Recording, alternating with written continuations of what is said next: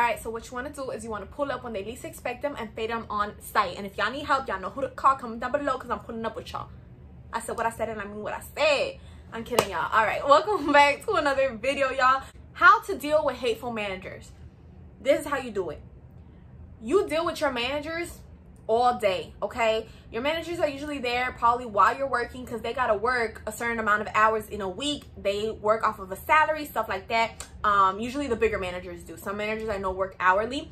Now, what you wanna do is you wanna play spy, okay? So you wanna be watching the car they're driving, and once you figure that out, when they're not looking, you wanna go pop that bit. No, I'm kidding, y'all. I'm kidding, y'all, because y'all really be taking me seriously, and a lot of the stuff I say is serious, but what I said in the beginning of the video, I'm not trying to promote no violence. We don't promote violence on my channel. I'm very violent free, I guess, so don't listen to that, disregard that, because I know some of y'all take that to heart.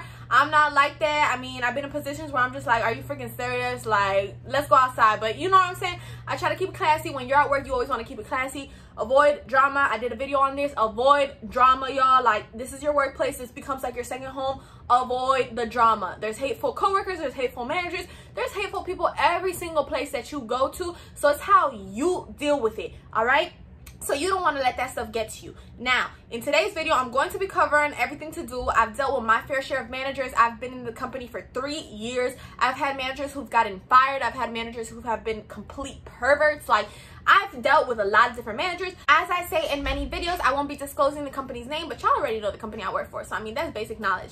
And I'm going to be telling you guys the real deal, the real techniques and ways and tips to deal and cope with these managers. I know the beginning was all fun and games, but for real, like, I'm here to talk to you guys with a mature perspective on what to really do. I know you guys see me here. Some of y'all, you know, I don't know what y'all really think of me, but I'm assuming y'all like these tips and stuff, and it's really helping you guys because you guys keep coming back, keep asking for more, and I appreciate and love every single one of you who have been supporting me on my journey to grow as a YouTuber.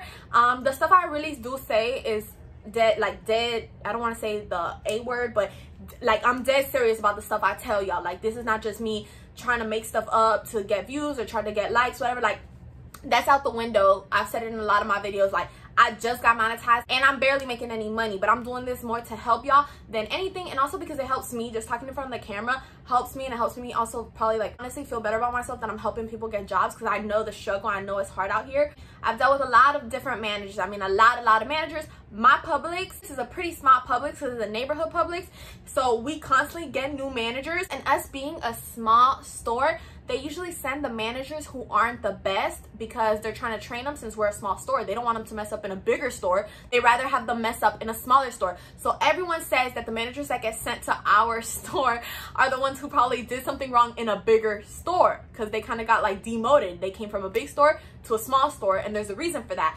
So with that being said, it has its good and its bad, because I don't believe in like L's. Like, you know, if I took an L, that L is for a lesson. I learned something from it. I'm not taking a full-on L and just being sad and depressed for my life. Like, no, I learned from it, and I'm not going to repeat it, because then I would be stupid if I repeat it. So I know a lot of people aren't happy that we get the managers sometimes that aren't the best. Sometimes we do get genuinely like good managers.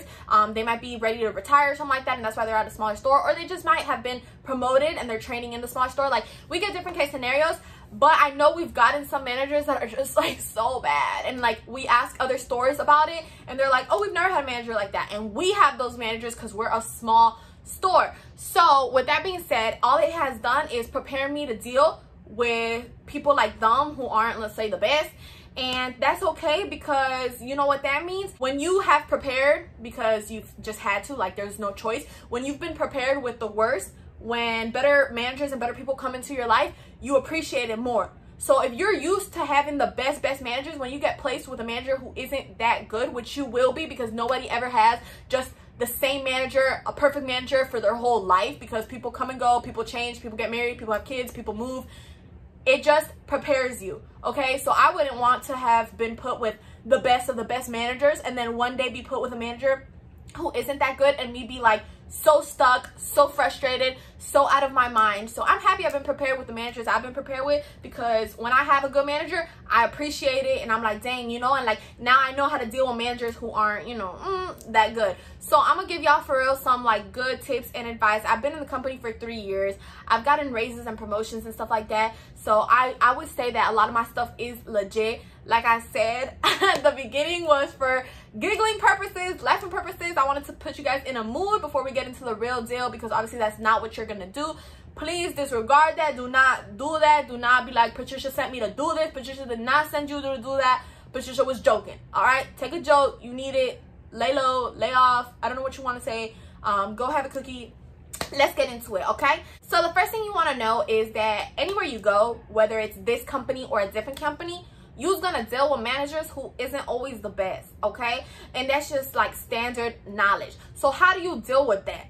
You want to go to work and just do your work and go, okay? You're not there to make friends. Your coworkers a lot of times are not your friends, okay? The way you can find out if people are really your friend, if people are really rocking with you, is when you get into a situation. Because a lot of times in a workplace, you're bound to get into a situation, whether it's that you messed up, whether it is that you can't come in, who's gonna cover you, stuff like that. Like, you get yourself into little situations. Why? Because work becomes part of your day-to-day life, and no one has a perfect day-to-day life. So you're gonna probably mess up in your workplace, and who comes through for you and who helps you, that's how you find out who your real friends are. And a lot of times when you get into, you know, when you get into it, everyone leaves you there. They leave you in there drowning. They don't care, because they don't want to get involved. Why? Because then their name gets dragged, and no one's willing to get their name dragged for somebody else, which is understandable. But I know a lot of people think like, oh yeah, that's my coworker, that's my homie, that's my dog. Is they really outside of work? Are they really your dog? Or are they just your dog at work because y'all can communicate, y'all can talk, y'all can laugh, but when y'all get into something, they not there for you?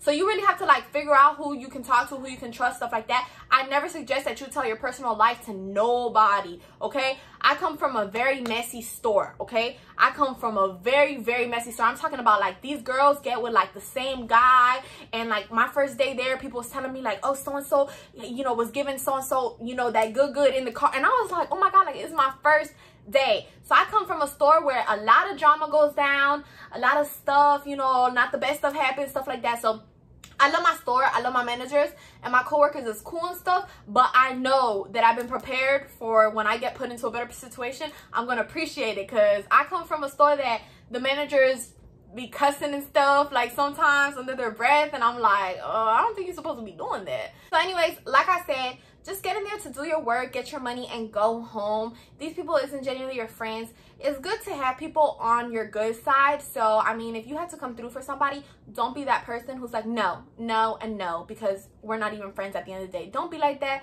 Like, be cordial with people and try to come through for people so that you build a relationship with them. But do not, I wouldn't. I know some people have a different mentality. I know so many people who do this, and in their eyes, it might work for them. But long run, I feel like it does not, because I've seen it backfire on so many people. A lot of people like to kiss that peach, you know, cause I don't want to say the A word because I think that's against guidelines now.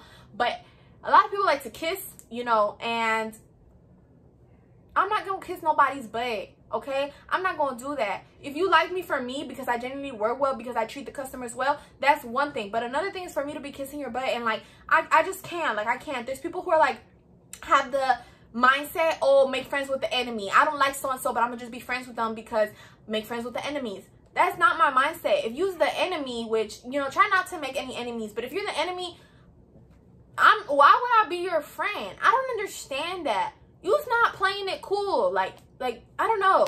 I'm gonna keep it cordial with you if we at work. Yes, I'm gonna keep it cordial with you. But I'm not finna be your friend acting like we best friends, because that's just being fake. I couldn't be fake no matter what situation I'm in, you know? Like, I might be fake a little bit with the customers because that's what they pay me to do. But they do not pay me to go kiss your butt because you're a bad person and I'm a good person, but you have a higher position. Like, that will definitely not be done.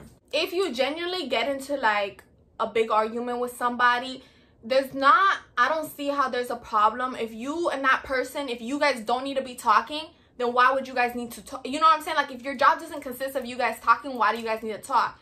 So if you genuinely don't have a good relationship with somebody because y'all genuinely like a big fight, please, like, if y'all dated some guy or some girl's dating the guy you like, that's not real beef, y'all. Real beef would be like this manager is picking on you and like you really like it's really affecting you. Like, that's not real stuff. So please, like, if you're, I mean, I guess if you're looking at this video because you're like, bro, like, I'm having a problem with one of my coworkers because she's dating the guy I like and like my feelings are hurt, like, I guess you could take the same tips, but honestly it's not that deep. Like, what do you expect? You're dating a guy at your job. Like, this was bound to happen.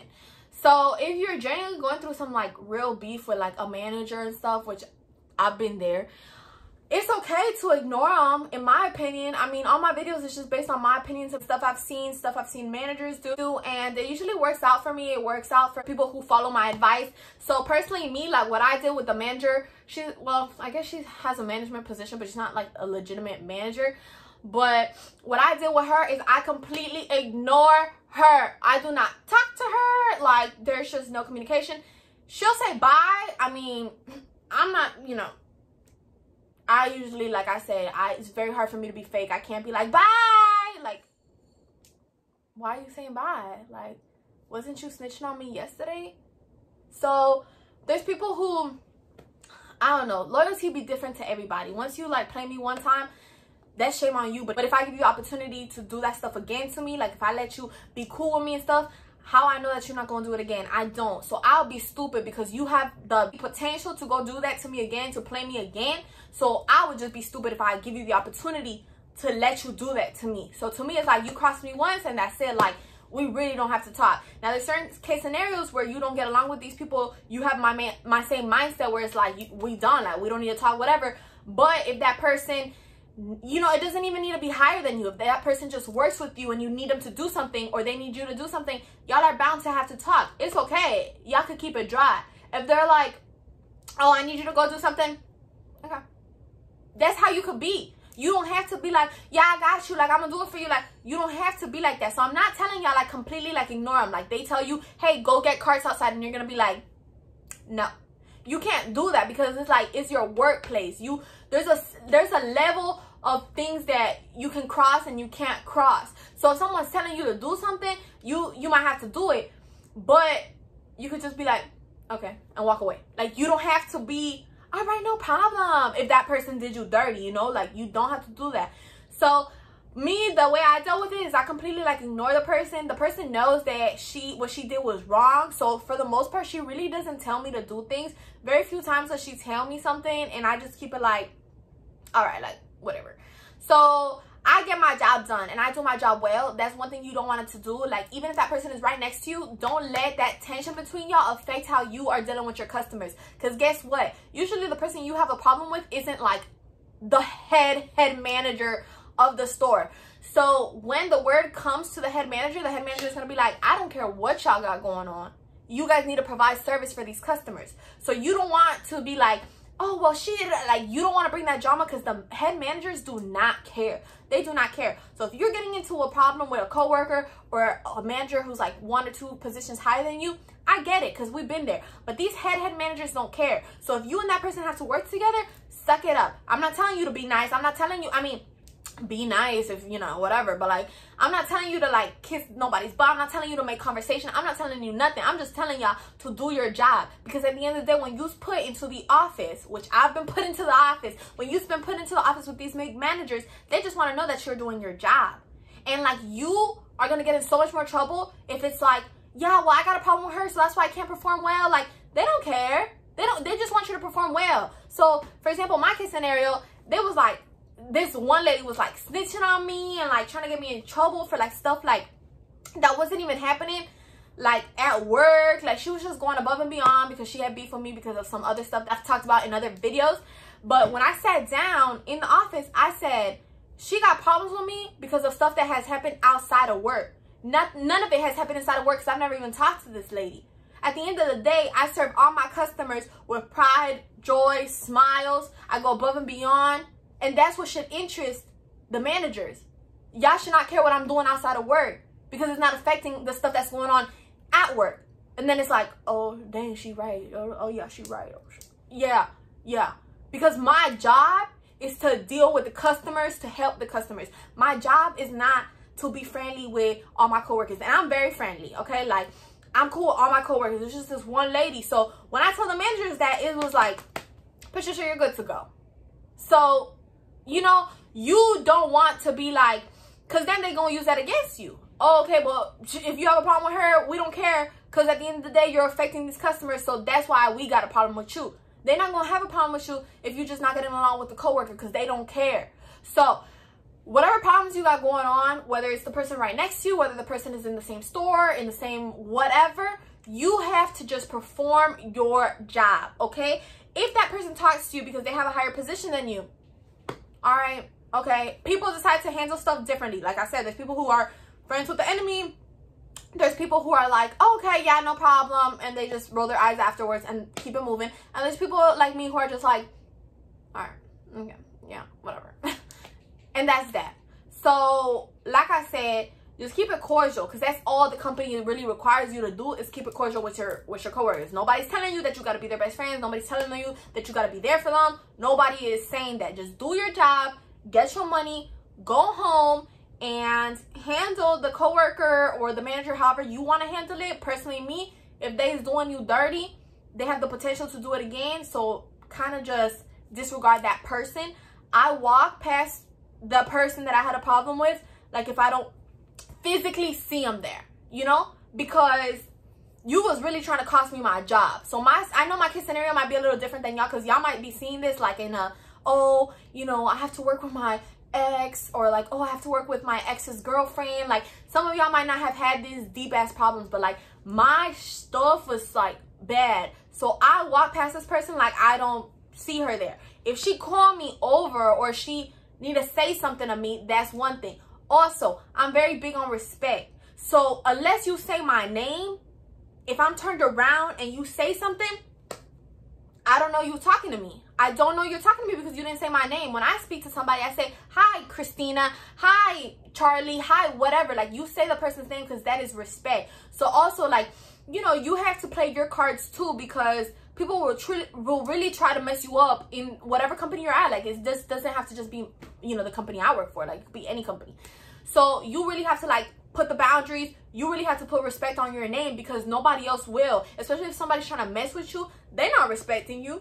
They're going to try everything to disrespect you.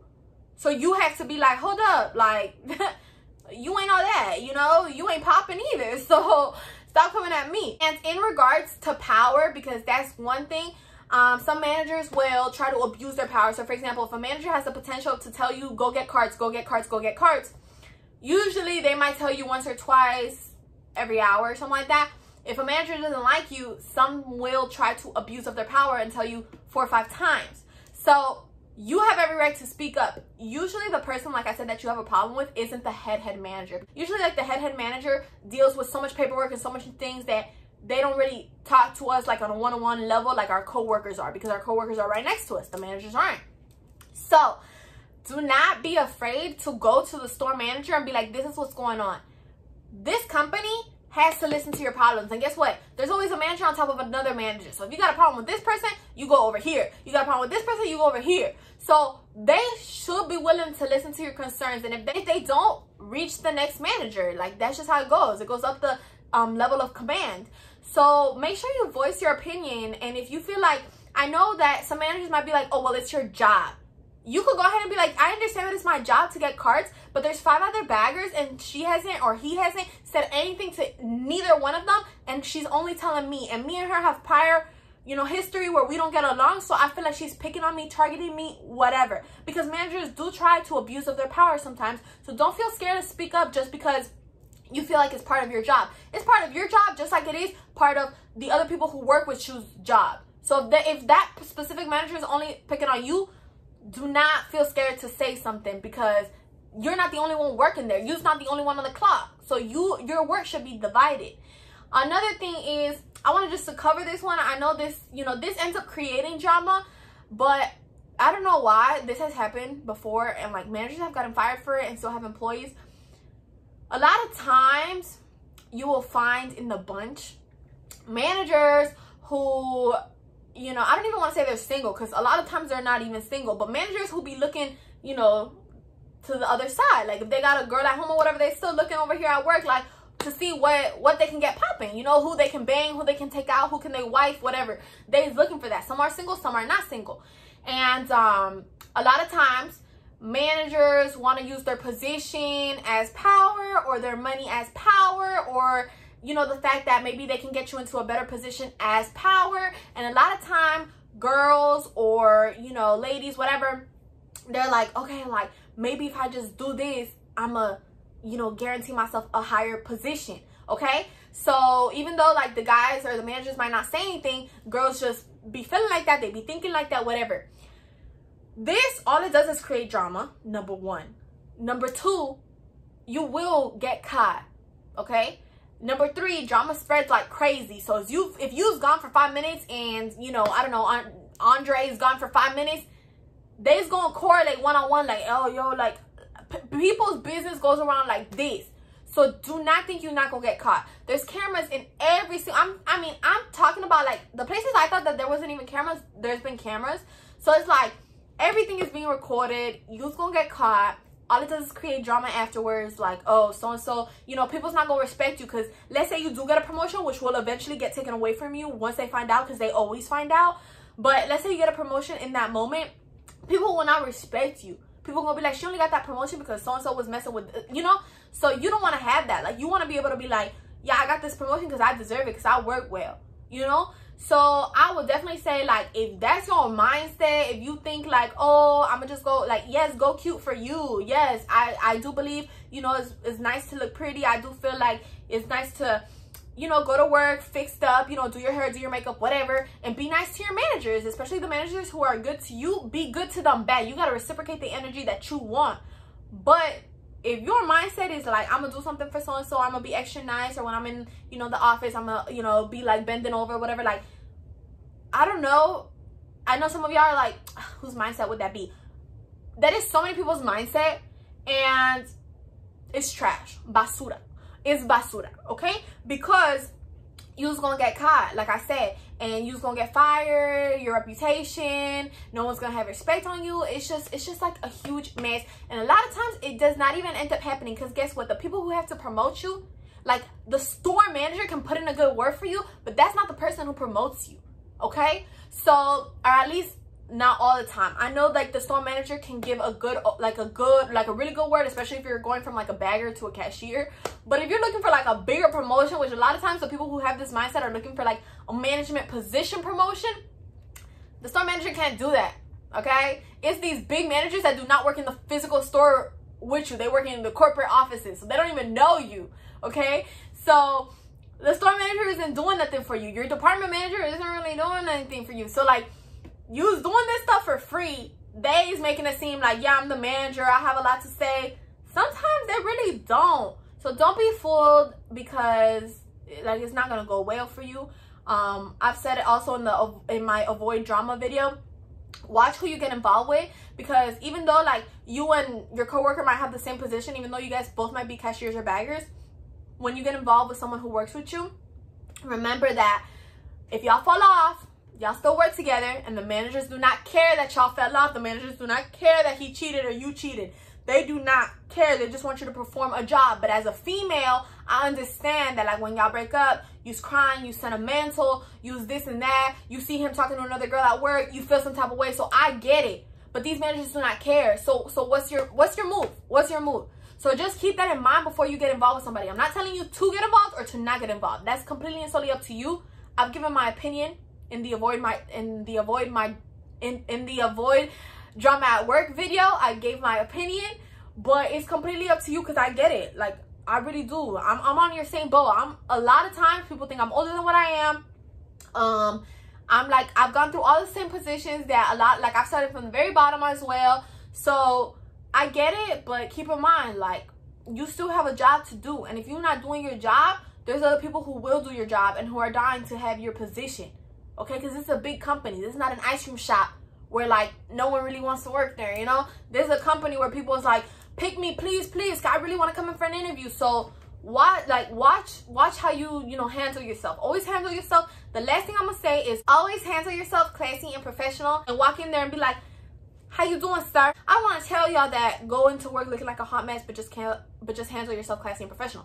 Because essentially, to do that, you do have to also look the part a little bit, you know? Classy is not always put your hair back and have no tattoos or nothing. Like, you can look classy and have tattoos. You can look classy and have your hair down. You can look classy. Like, there's different ways. You just have to put a little bit of effort and fix yourself up a little bit, and that's okay. And professional does not always mean a button-up shirt and, hi, how are you? My name is Mike. You know, like, that's not always professional. But that is professional, but there's other ways to be professional too. You could come to work, you have a tattoo, you have this, and you could still be classy and professional. So I don't want to knock people down from thinking that they's not up to par because of the way they look or the way they speak. You believe that you's classy and professional, you's gonna sell that. You know why? Because whatever you think of yourself, that's what you's gonna sell. I think I'm a happy person, so wherever I go, I try to be peppy and happy, and that reflects to the person who's watching me or to the person who's talking to me.